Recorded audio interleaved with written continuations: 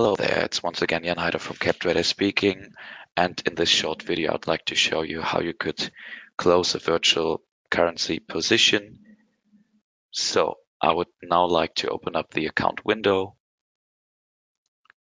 Here you could find the FX portfolio virtual FX position, which is the fifth headline in the account window. I could now open up the others and then just get back down here to FX portfolio virtual FX position.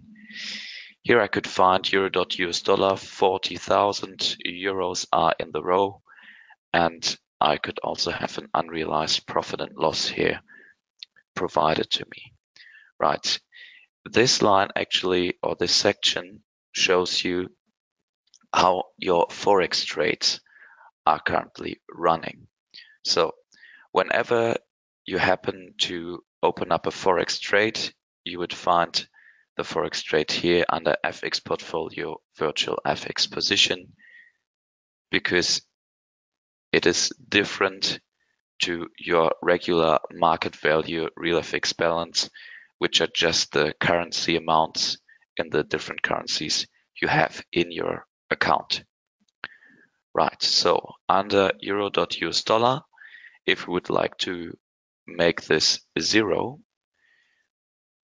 we would only need to make a right mouse click, adjust position or average price. In both lines, we would put in a 0, click on OK, and then the line would go, or rather the position would be put down to 0. If we now would like to open up another FX portfolio position, or rather a Forex trade, we could simply click on the FX trader, the Forex trader, and then click in this field in order to buy euros and sell US dollar at the same time, amounting to 20,000 again, creating a market order under Ideal Pro, which is the correct destination for a Forex trade and not a Forex conversion, FX conf. We could then transmit, and we would then close the FX trader, see the portfolio, actually the account window, and inside here we would have a new position with 20k. Right, another way to close down this position would be the portfolio. So here we've just bought euro US dollar 20k, and we could now just make a right mouse click, click close. We would get suggested a sell order.